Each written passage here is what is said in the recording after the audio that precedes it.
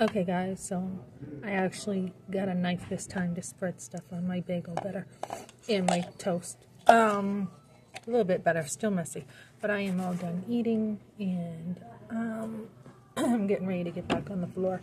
So, and then after, I'll stay after and help too. So, real cool.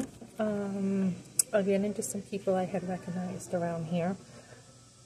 And one of them has connections with a radio station.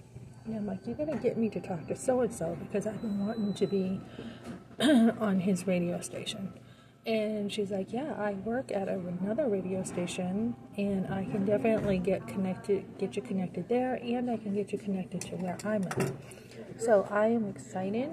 We changed names and numbers, and we'll see what God does for me to see if I talk on radio again.